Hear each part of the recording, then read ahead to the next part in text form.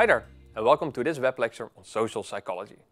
Did you know there are different types of love? And that our sexuality can be explained by both nature and culture theories? My name is Peter Ruiten, and today we will be talking about close relationships. This web lecture will be divided in 3 different sections. In the first section, I will explain what the 2 different types of love are. After this, we will look at different types of relationships. And finally, we will explain the theories of sexuality.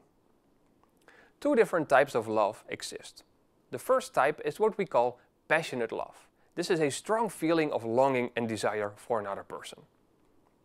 The other type is companionate love, which can be defined as a mutual understanding and caring for the other person. Now, another way to look at this is by applying the so-called Sternberg's triangle. And this triangle states that love is composed of 3 different elements. The first element is passion. Passion is a state with high physiological arousal. The second element is intimacy. And intimacy is a feeling of closeness towards another person. The third element is commitment. And commitment is a conscious decision to be together with that other person. Relationships can mix these different elements in any way you can think of. And most relationships have 2 elements that are high and one element that is low. In addition to different types of love, there's also different types of relationships. And the first one is what we call an exchange relationship. An exchange relationship is based on reciprocity and fairness.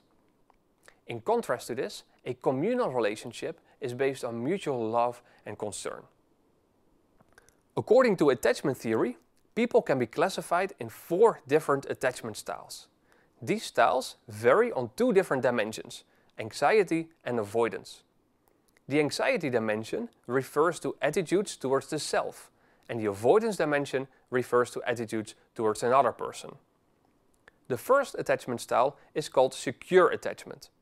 People who have this attachment style are low on anxiety and low on avoidance. They trust their partners, they share their feelings, provide and receive support and comfort, and they enjoy their relationships. Preoccupied attachment is a style in which people are low on avoidance but high on anxiety. They want and enjoy closeness but worry that relationship partners will abandon them. This missing avoidant attachment is when people are low on anxiety but high on avoidance. They tend to view their partners as unreliable, unavailable and uncaring. Finally, fearful avoidant attachment has both high anxiety and avoidance. People with this attachment style have low opinions of themselves and keep others from getting close. In addition to having personal attachment styles, people in a relationship also tend to apply different thinking styles. And the success rate of a relationship can depend on the thinking style that people use in their relationship. If people apply a relationship-enhancing thinking style, they tend to attribute the good behavior of their partner to internal factors. So if their partner does something good, they think they do this because they are a good person. If a person in a relationship applies a distress-maintaining thinking style, this means that they attribute good behavior to external factors.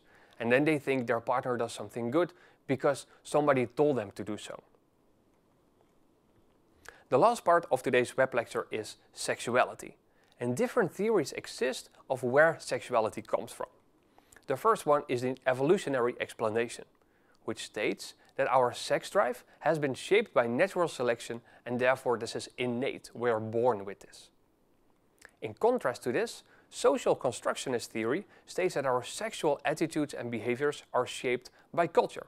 So our sexual behavior is really influenced by the experiences we have throughout our lives. A third theory on sexuality is the social exchange theory. This theory states that sex is a resource that women have and men want. And in order to get this, men need to do something for the women. The most recent theory of sexuality is erotic plasticity. This means that our sex drive can be shaped by cultural forces. So essentially we have an innate sex drive and this can be restrained by applying cultural forces.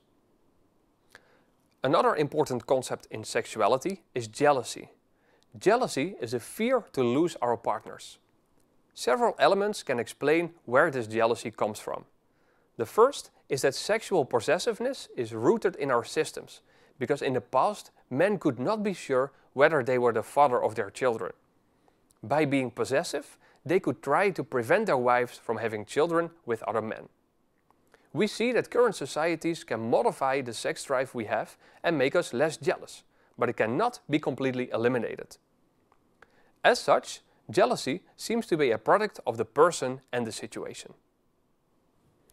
To wrap up this web lecture, we have seen that different types of love exist and relationships can be built up from different elements of love. We have seen that different types of relationships exist and that the thinking style within a relationship could influence its success. And finally, we have seen how different theories of sexuality can influence our sex drives. That was all for today. Thank you for listening and hope to see you again soon.